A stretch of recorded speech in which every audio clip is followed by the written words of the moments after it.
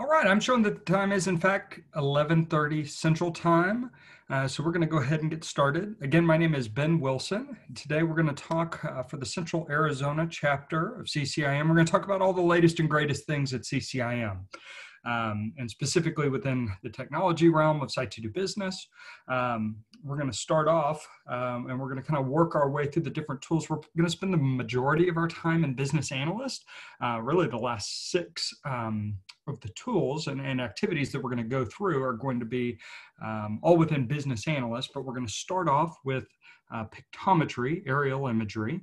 If at any point throughout today's presentation you have any questions, please feel free to ask those into the question and answer box. I'd be happy to get to those as soon as I see those come in. If for whatever reason they don't are kind of simultaneous with what we're working on, I'll be sure to circle back to those at the end of the presentation. But I really appreciate everyone's time today. I hope everyone is having a great day. So with that, we're going to go ahead and get started. Again, we've got 7 different kind of new things that are available in Site to Do Business. So some of you might have come across some of these things just by happenstance or sought them out. But we think that they're really good and we want to be able to show those to you today. So we're going to start off with, once you get logged into Site to Do Business, we're just going to get into pictometry. And this is just, I wanted everyone to be aware of there's a massive new update to pictometry aerial imagery. Now the formatting is all going to look very similar, but I think what will probably make most people happy is the fact that the imagery has been updated in primary markets. Just about every market in the country in those primary markets has been updated within the last calendar year. So if we were to take a look at 7650 South McClintock Drive, Tempe, Arizona, and again, this is just from the pictometry application. We're going to get a pen dropped on the map. And you're going to see that that image was taken on October 13th of 2019. Now, a couple of other things about this imagery. You, of course, can go back in time, all the way back to 2006 if you are interested in doing that. You can turn on different layers, such as street names and places, contours, as well as parcel boundaries. And you can also capture that image as a PDF if that's something of interest to you as well. You can zoom out and zoom in. You can rotate the imagery, and you can also toggle between this zoomed in version as well as the community level. So the neighborhood level is being the more zoomed in level. The community level is going to be more of a screenshot of the entire area. So I just wanted to make sure that we did mention that. So brand new update to pictometry. That was back in August. There was a big update. And so we have new aerial imagery. We're very excited about that. And so what I'm going to do today is I'm going to work through some different exercises within Business Analyst. So the first thing that we're going to talk about is the new 2020 data that's available, but we're also going to talk about actual new reports that are available in the system. So you might not have come across these reports if you haven't spent a whole lot of time in the site recently, but you'll see here some greatest 2020 data as well as new reports. So what I'm going to do is I'm going to begin by creating a study area from 4144 East Indian Road. So once I'm logged into Business Analyst, I can go to find a location, and I type in 4144 East Indian, and that's, sorry.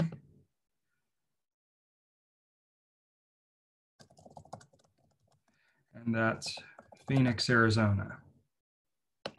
So I'm going to drop a pin on the map, and I'm going to create my study area as a 5-minute drive time. So if I just click down here on add an area around my study area, we're just going to keep this simple. It's going to be a 5-minute drive time. Also keep in mind, if you want to, you can go into more options there. You can change your drive times to rural driving times, trucking times, use live traffic. But in this case, we're just interested in the 5-minute drive time. And we've got a couple of reports that we want to run. We want to run the civilian labor force profile, the time series profile, and the community profile. We're going to run all three of those reports at once. So once we've created our study area, we're going to select Run Reports. And up here at the top of the screen, you'll see selected sites. I've got my selected site turned on. That's my 5-minute drive time.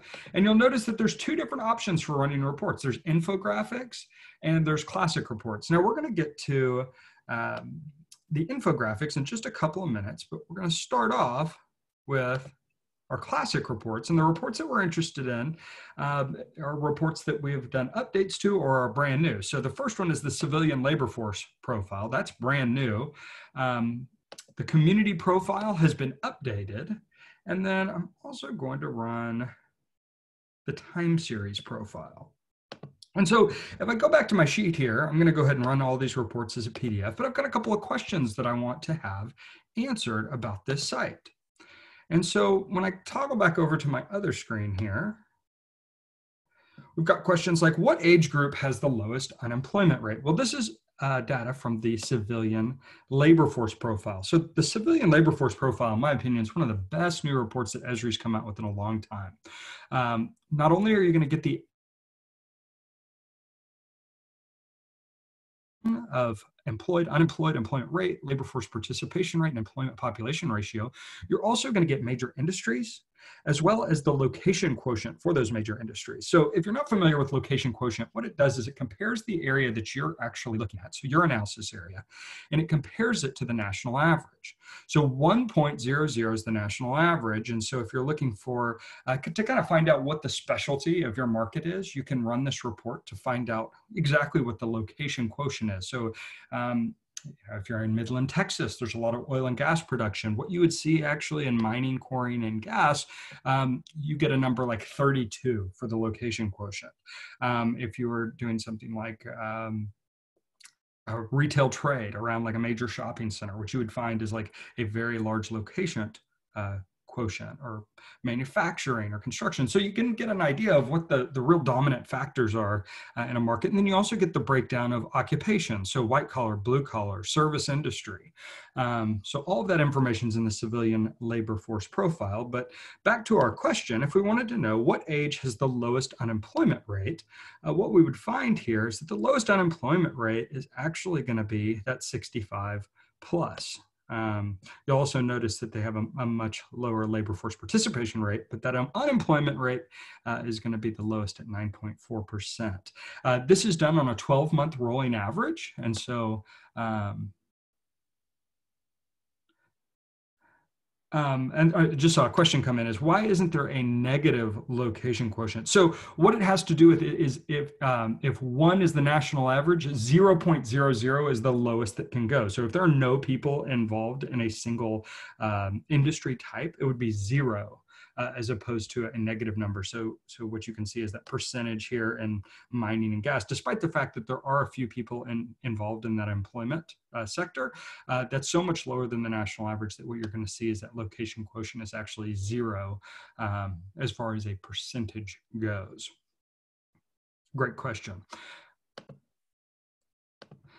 And so back to our second question here, what we have is, what industry has the highest location quotient for this 5-minute drive time? So if we're here looking for the industry type as opposed to occupation, what we would find, I think, is actually the highest is going to be this 1.95. That's going to be real estate, rental, and leasing. Is going to be the highest in this 5-minute drive time. Now, keep in mind, it's just based on the 5-minute drive time that I created. It's not for Phoenix proper. It's not for, a mile ring. It's for that 5-minute drive time. So directly correlated with that study area. If we just scroll down, what is the breakdown of daytime population? So this is a great number to be able to look at, daytime population. But one of the neat things about the community profile is it's actually broken that data out one more layer, because it's about daytime population all being lumped into one. You get 2 different numbers here. You get the resident population, daytime population. You also get the worker daytime population. So you can see that that number is 56,703. But if you go to your workers, that's 31,703 versus your residents is 25,000. So you can get an idea of the breakdown in that community profile. So people often ask me, what are some of my favorite reports? Well, three of them that I'm running here today, all new reports or adjusted reports, the time series profile, the community profile, as well as that civilian labor force profile are definitely all in that category. And then lastly, we have the the time series profile. So if we scroll down to the time series profile, one of the unique things about this report, it's the only report you're going to have with Insight to Do Business that gives you year by year annual change across the last decade. And so we have population, we have households, we have housing units, and it's going to give you the population change over time. And so it's a pretty unique little study here. So within this 5-minute drive time, we see population increases of numbers like 373, 176, 47, 172, 477.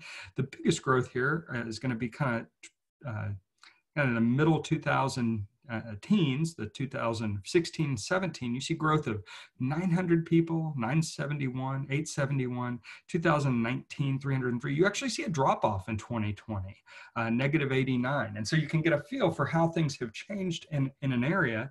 And then you can also look at the way that the numbers have changed for households data. Sometimes you'll see that households data will lag. Sometimes you'll see that it will actually be ahead of the total population changes. So pretty good information there. If you're looking for where the largest growth was from a population standpoint, you'd see that it actually happened between 2016, 2017, and then that 2017 to 18, right in there is going to be your top population changes. So that's just basic reporting, but I did want you to be aware of some of the changes to the reports. And so the next thing I want to do is I want to talk about one of the new infographics. I'm going to use the same study area that I just ran, but I want to show you some of the new infographics. If you're not familiar with them, probably the easiest way to look at them is if you go into build reports and build infographics. Now, you don't actually have to go through the process of building your own reports. That's not really what the point is here. The point is for you to be able to visualize all of these different infographics. So there is a brand new template that's just been added. It's the coronavirus impact planning up in the top left-hand corner. I think it's a great new report that, especially in today's time, where so many people are interested in different factors that might be affecting coronavirus and how that's affecting real estate. And so that report was created that's brand new. But then we also have these other 20 templates that are available. These are all standard templates, but there's also shared templates. You can definitely take a look at some of those shared templates. It's amazing what some of the people have done. But just to kind of give you an idea of the look and feel of those templates, going into build infographics is probably the best way to change that. Now, one of the questions that just came in, is there a way to track local job changes since March 2020 lockdowns? Any real-time changes in those areas? That's going to be something that's probably going to have to be brought in from ArcGIS Online. Some of that data is being published from Esri's hub. They have a coronavirus disaster response hub talking about everything from the number of hospital beds to actual real live job changes. It's just going to depend on where you are and depending on what kind of county data as well as municipal data that's been made available.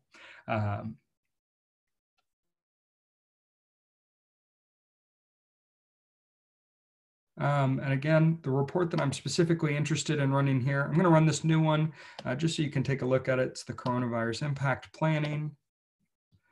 It'll take just a moment for it to generate, but again, this is just going to be based on that 5-minute drive time. You're getting population, household size, health insurance data, employee data, daytime population. You also get some at-risk data. So if you had a question as to how many people over the age of 65 there were in the area, or how many households with disabilities or households without a vehicle, lots of good information there. You can also get the school enrollment, population and poverty status. So lots of good data that's really available here in this new coronavirus impacting report. Oops, let me open that. To go to our next Well, exercise, and that's going to be exercise 4. This is the comparison benchmark. What we're going to do here is we're going to create an MSA, the entire market area of Phoenix. So I'm going to go ahead and go over to the right side of my screen. I'm going to clear out my map. And this is something that's been around for a little while, but it's something that I think is kind of hidden within the site. And so what I want to do is I just want to make sure that people are aware of the capability here of really being able to compare different sites. And so what I'm going to do is I'm going to select a geography. And I'm interested really in the entire metro area. So I'm just going to type in Phoenix for my geography. And we're going to see that I have zip codes, CBSAs, DMAs, cities and towns. Well, if I select the dropdown for CBSAs, you'll see that I can create the entire market area here. So the entire CBSA, is my study area. And what I want to do is I want to define how many business and facilities, and I'm looking for business, and that business is Chick-fil-A. So I want to know all the Chick-fil-A's that are within my market area. And so I could do this by specific type of industry. I could go into auto or clothing or restaurants, specific types of business. But in this case, I'm actually interested in a specific business. Now, if you wanted to look for multiple businesses, maybe you wanted Chick-fil-A and Popeyes and KFC, well, you could separate them with a semicolon. But in this case, we're just looking for the Chick-fil-A. And let's just pretend for a moment like we're interested in, what is it that really makes these Chick-fil-A's tick? So we have their location data now, so you can see where they've all mapped. And you can see that there's 33 of them. There's 32 Chick-fil-A's, and then there's this Chick-fil-A retail. Now, let's say that we're not really interested in the Chick-fil-A retail. We're only interested in the 32 actual businesses. Now, what we could do is we could export this.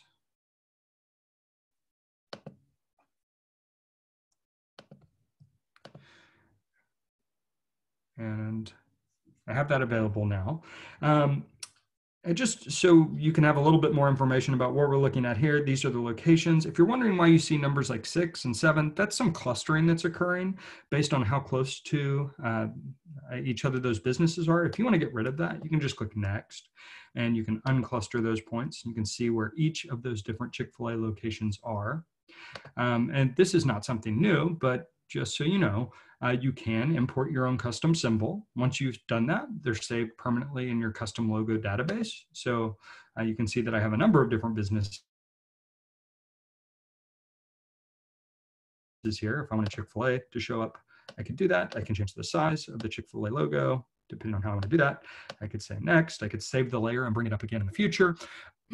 But in this case, let's just say, you know what, all I really wanted was that Excel spreadsheet, because what I wanted to do is take that, and I'm going to go ahead and clear out the existing Chick-fil-A's. What I want to do is I want to take that list and I want to edit that list down a little bit. So I'm going to open that screen up. And here's my Chick-fil-A locations. And you can see that I've got my business name, address, city, state, and zip code. Let's say in this case that I want to get rid of that last location, that retail location. I could take that column, or that row rather, and then I'm going to save it. So now you can see that I have 32 Chick-fil-A locations in the Phoenix MSA.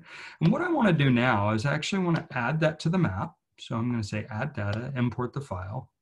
Now I could have certainly just left it on there, but I was just showing you if you also had a list that you wanted to import onto the map, how you could do that. You're just going to take that Excel spreadsheet and we're going to use the point locations, address, city, state, and zip code. It's going to take just a moment for those to map, and then you're going to see where they populate.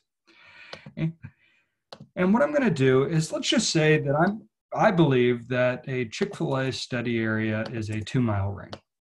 And I want to compare all 32 of these different sites based on a 2-mile ring. So I'm going to go ahead and select my ring studies, and I'm going to go ahead and save this. So it's actually taking all 32 of those different points, creating a 2-mile ring around them, and then I'm going to be able to create a comparison report. So if I wanted to, I could run individual reports on each and every one of those sites. That's not what I'm interested in doing. What I want to do is be able to compare the different sites, see if I can figure out, what is it that makes a Chick-fil-A location tick? Is it Is it things like population? Is it things like income?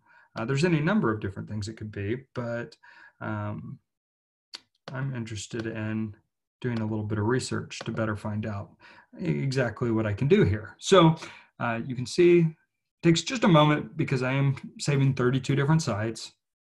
And you can see that it's just running down here at the bottom of the screen. I'm going to have these 32 different sites that I can view side by side. So I'm going to select Run Reports. And you'll see that immediately it thinks I'm wanting to run 32 different reports, civilian labor force profiles. That's not the case. I'm wanting to go into comparison. What it's going to do is it's going to pick up all those 32 different sites, and it's going to give me the data of my previously created comparison report.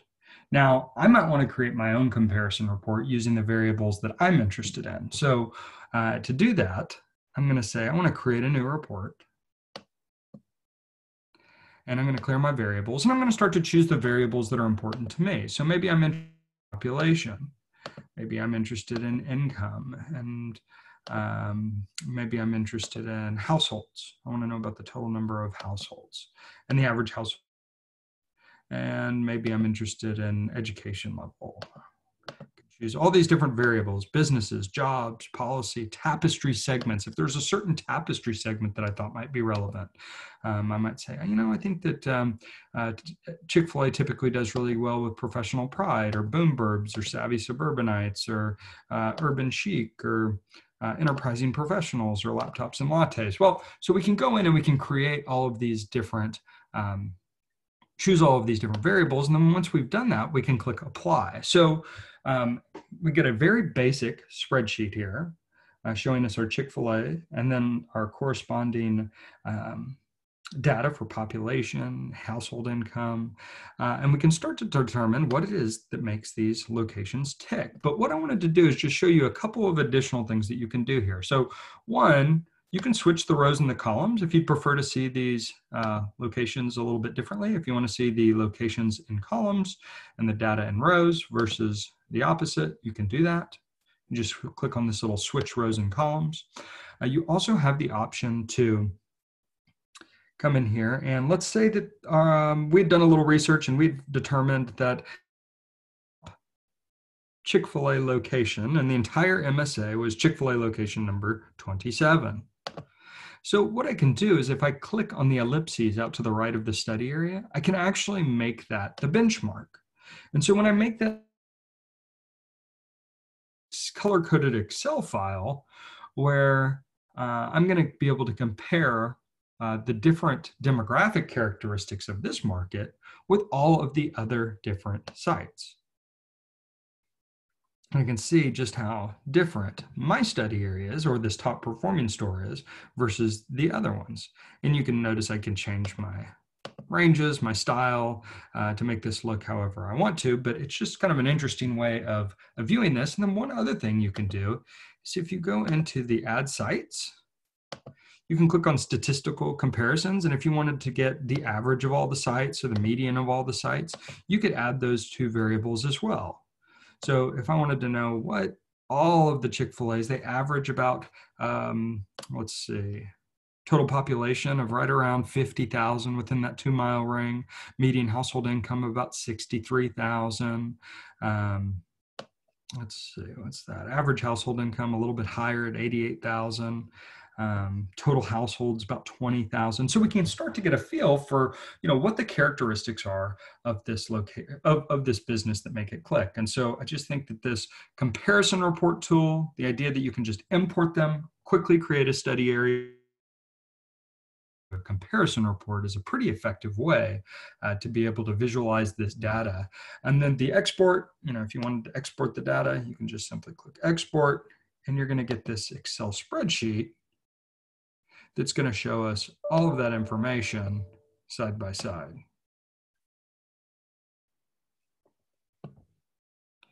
So that's the idea of the comparative reporting that can be done. Oops. So the next thing I want to do, scrolling through here, We're going to talk about the void analysis. So let's pretend for a moment like we work in economic development for Pima County, and market research has led us to believe that we need to figure out a way to attract new dental offices to our county. And we're hoping that one of the existing dental groups that has 2 or more locations in Maricopa County and no existing locations in Pima County might be interested. So this is the new void analysis tool. So what I'm going to my map, and I'm going to go ahead and clear it out. I'm going to start over, and I'm going to start by beginning creating my study area of Pima County. So Pima County is the county in theory that we're working for, and you can see the delineation there. Oops.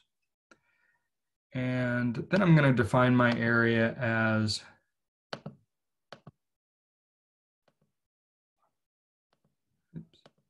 Maricopa County.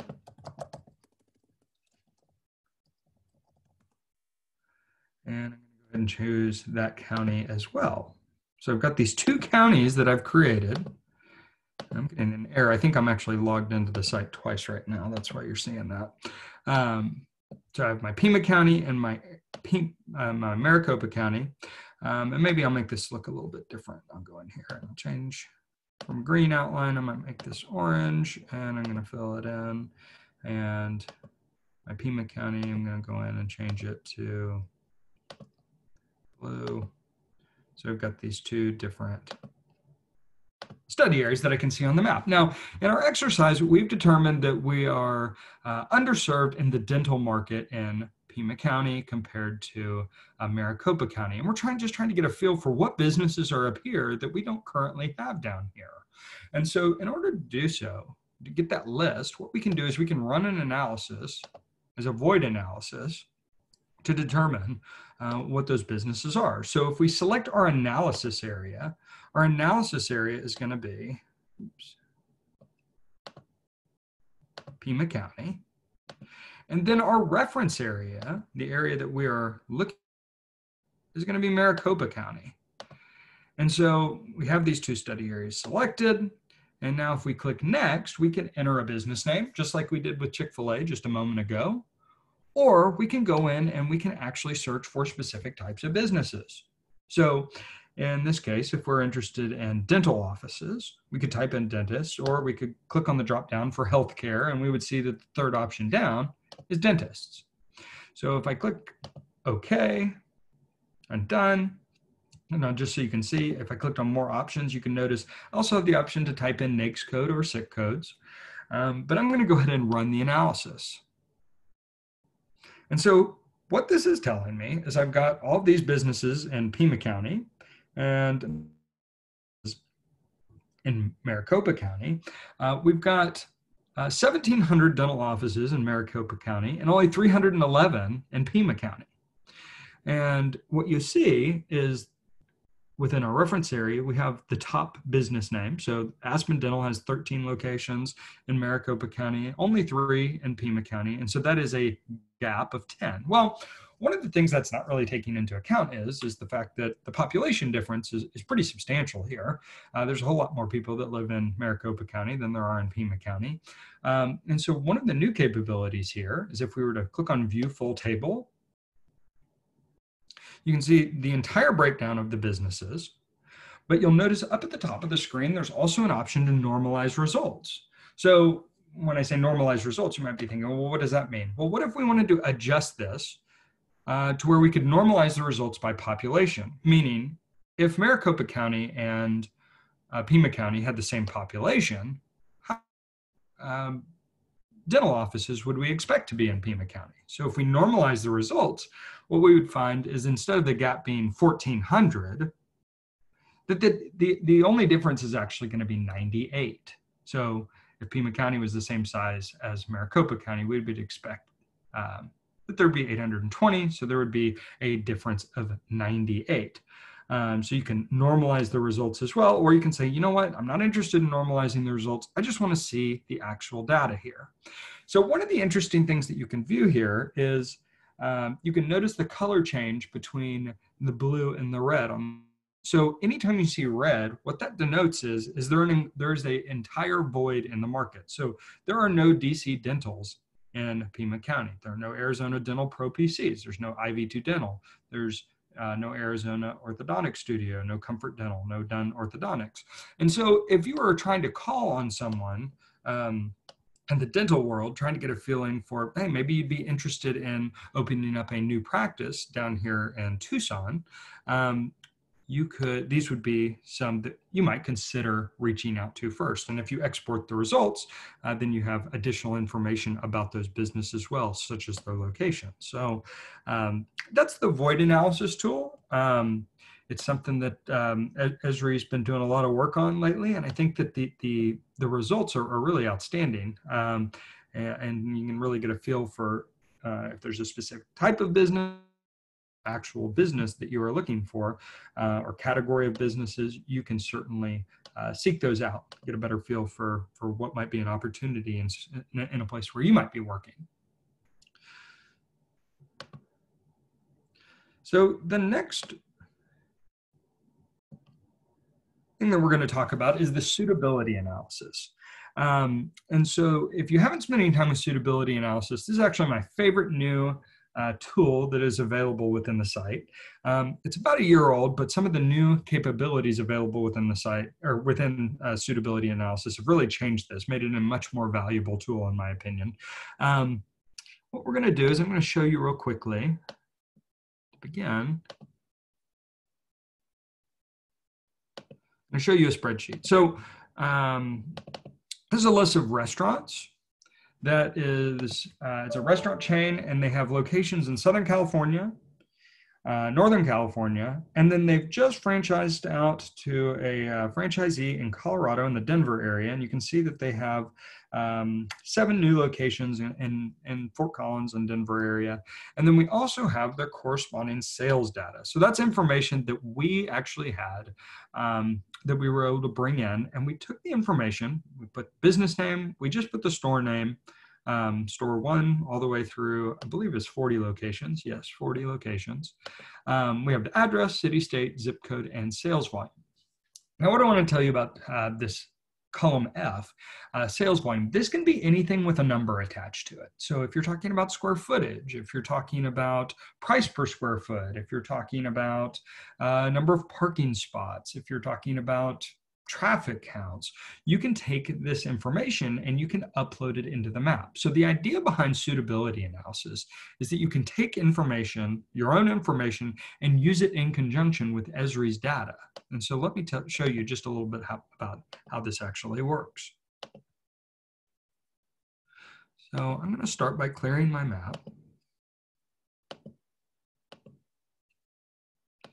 And I'm going to add data to my map. So add data, import file. Oops. Browse, and the name of my file was restaurants. Import that file. And there's 2 different ways that we can import the data. If we have the address, we can map that by point location data. If we didn't, we could use geographic boundaries. In this case, I have the addresses of the locations, so I'm going to use point locations. But just keep in mind that if you had data that was linked to things like counties or zip codes or census blocks, you could use geographic boundaries instead of an actual address. I'm going to go ahead and choose point locations. And next, I know that we have address, city, state, and zip code in the column header, so I'm going to go ahead and click next again. And it's going to show where those 40 locations are. Now, you can see that they cluster heavily in the San Diego, LA area, as well as in Northern California, and then finally in Denver.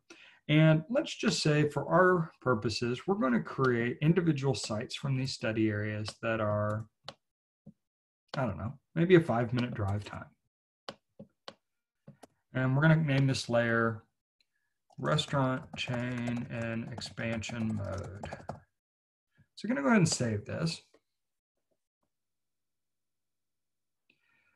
And it'll take just a moment because what it's doing is it's actually taking not only those 5-minute drive times that have been created, but it's also taking the corresponding sales data and it's importing that data into the site. And so we now have what's called an attribute that is associated with that site. And we can use that in mapping just like we would use median household income or population or population density or race and ethnicity data. So it is that you're interested in being able to view, you can pull that information in.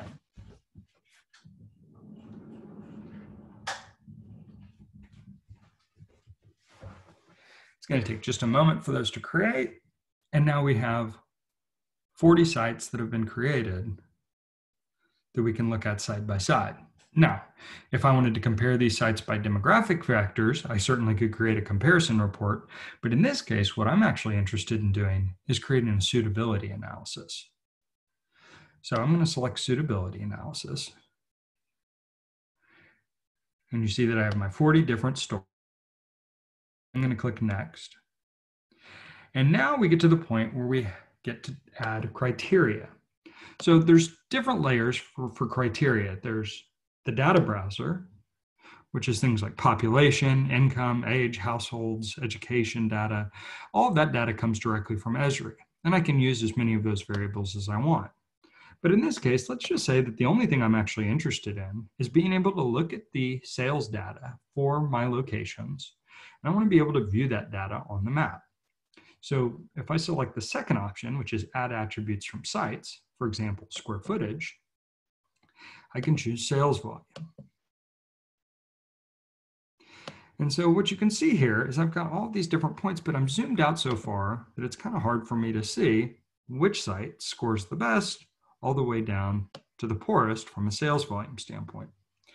But what I can do is I can click on show locations only, and it'll actually show those locations ranked by numerical bubbles. So if I click on show locations only, I can see all those locations side by side, and I can get a feel for how well these locations are doing. So for example, I noticed that my #1 location in the entire chain is here in the Long Beach area.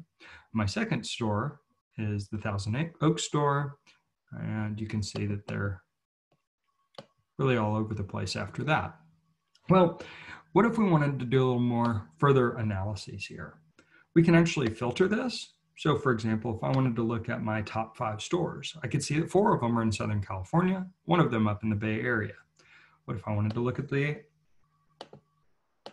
poorest performing 5 stores? I'd see 1's in LA, 1's in Denver, and 3 of them are in the Bay Area. What if I wanted to look at my top 15 stores?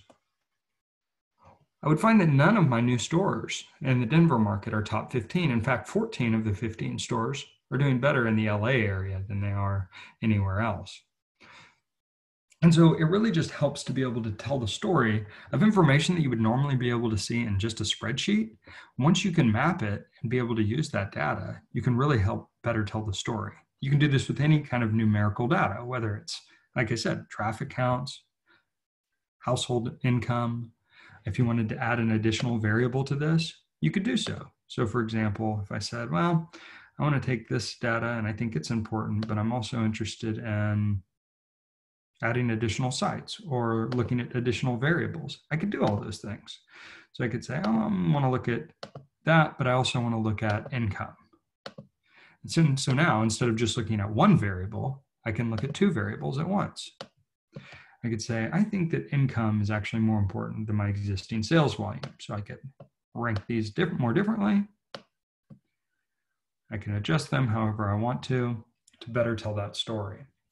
So that is the ability to create a suitability analysis. Again, something that's new to the site, but is really an outstanding capability. Now, the last thing that I want to show you how to do is to work on multiple variable mapping within a market area. So if we go to our spreadsheet, what if we wanted to look at Maricopa County and we were looking for that have the highest population density and median household income, but we want to look at that information at the same time. So we could start off by defining our area as Maricopa County, or I could go into my project, and because I've already created this, I could pull up the information there. I could do it that way, or I could just say define areas, I'm interested in Maricopa County, Arizona. We can see that study area. If we wanted to click on it, we could create a site. If we wanted to associate a picture with it, we could do that we could then turn around and use. But in this case, what we want to do is we want to create a color-coded map only based on Maricopa County. So I said I was interested in population. And so I'm going to create a color-coded map by population. But as you can see, it maps all over the place. I'm not interested in everything. I'm just looking at the county.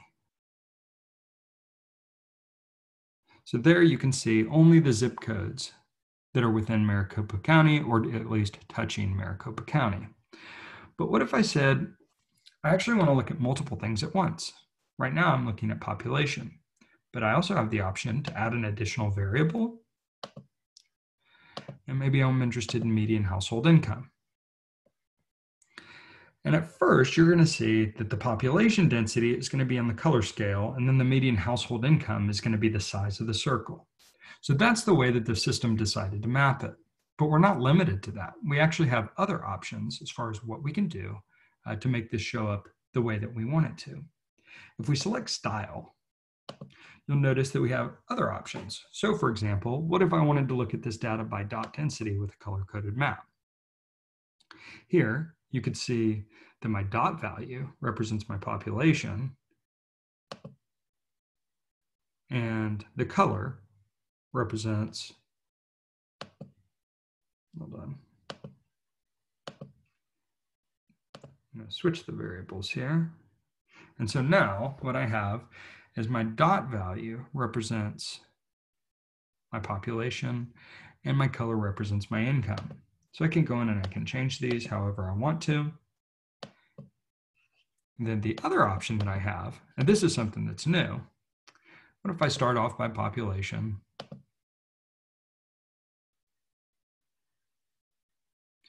And then I determine I want to look at an additional variable. So I want population and I also want income. This next option is called bivariate mapping. And what that's going to do is it's going to create this box. And right now it's a 3x3 box. So in the bottom left-hand corner, we're going to have the lowest income as well as the lowest population. As we move up to the top right, you'll find that the darker colors are going to be our highest population as well as our highest median household income. So right now we're looking at this by 3 classes, but if I wanted to, I could change it to 4. So I could have additional colors, and I can get a feel for all of the places that best meet my criteria.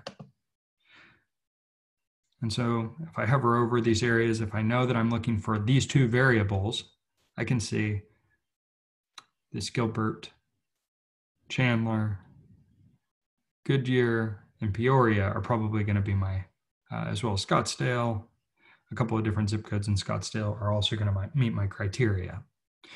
If I say, well, why are these areas not meeting my criteria? The population's plenty high, but the income's not quite as high. And that's traditionally the case in the city core. As you move out, you'd get into lower populations, but higher median household incomes.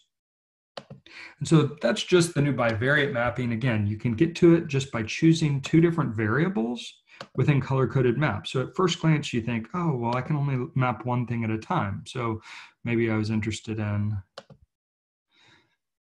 median age.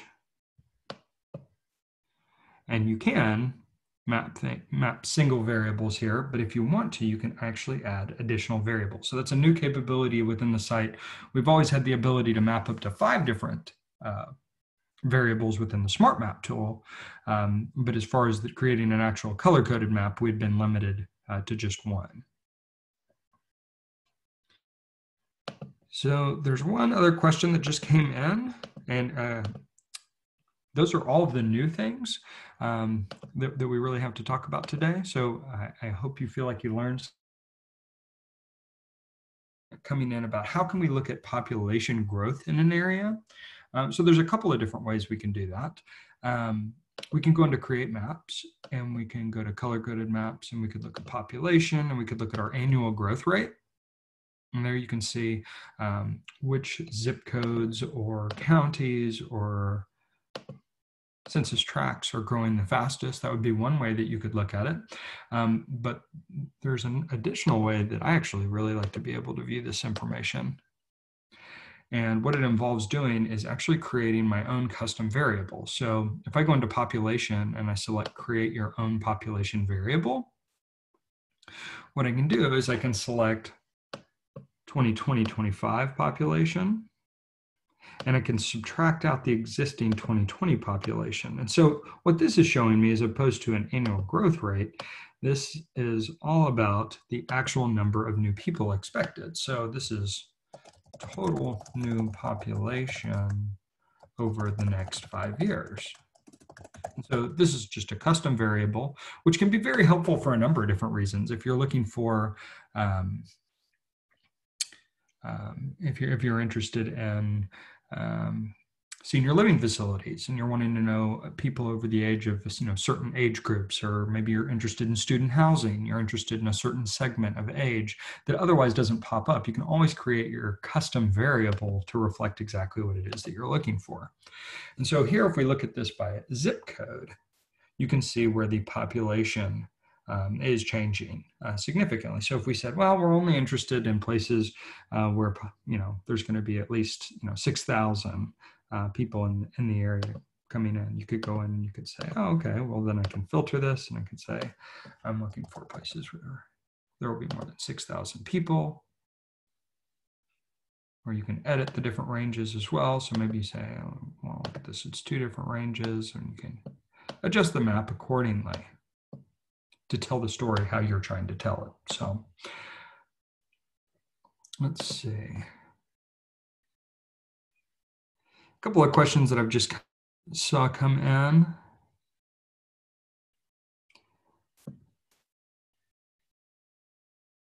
Yeah, so one of the questions, it was about the Chick-fil-A exercise that we were doing earlier.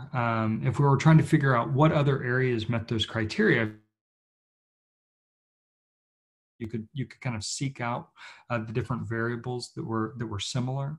That'd be one way. Another question that just came in is, do we have any virtual assistants that can be hired to do analysis? We're actually getting ready to unveil our new concierge program. We think that that'll probably be ready to go by the end of the month. And what that will involve is just you having access to Site to Do Business, but hiring one of the Site to Do Business staff to go in and run reports for you, to go in and create story maps, market analysis, whatever it is that you're looking to do. Of course, there'll be a charge associated with that, but you will be able to hire people by the hour to do this kind of thing. If it's not something that you're interested in doing, but realize the value, again, we anticipate that being available by the end of the month. As far as where the information is coming from, that's a great question. If you go to Site to Do Business and you go to the Learning Center has a resource page where almost all of the data comes from. So certainly there's a lot of information that is pulled from the Census Bureau and then projected forward. We also have data partners such as AGS, which is the FBI as far as crime data. We have Tapestry data from Esri, which is lifestyle segmentation. MediaMark uses all the market potential data. There's credit card information that goes into this as far as sales and expected sales. Of labor statistics as well. So there's a whole number of resources that are available to you if you're wondering where all this stuff is coming from. Lots of different information there from the resource page of the Learning Center. Learning Center is also good if you're wanting to sign up for future webinars, if you want to view a past webinar. Also these How Do I videos, from basic logging in to pretty advanced things like the person who is interested in the Chick-fil-A exercise, if you were trying to find other areas that might that are outside of the Phoenix MSA that might kind of meet the criteria, you could analyze an area using consistent geographies. I feel like that's a really good one. It's a little more involved, but definitely a good exercise if you're really wanting to pinpoint your site selection prowess. See if there's anything else. Let's see.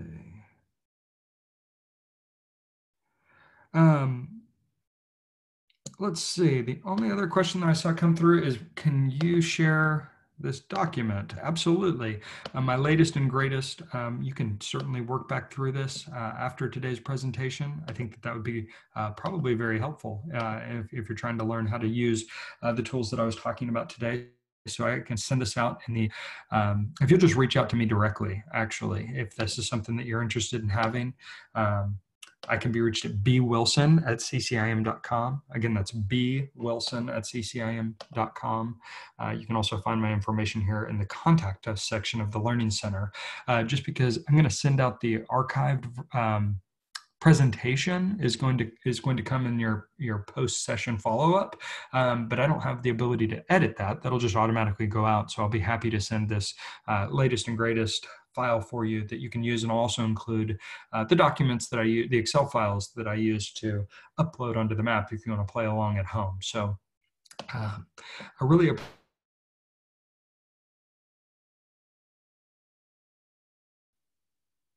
I'm showing that the time is about 12:20 Central Time, so we're going to go ahead and wrap up. But any more questions, feel free to reach out to me directly. I'd love to help you however I can. Thank you so much, and have a wonderful day. Be safe out there. Thank you.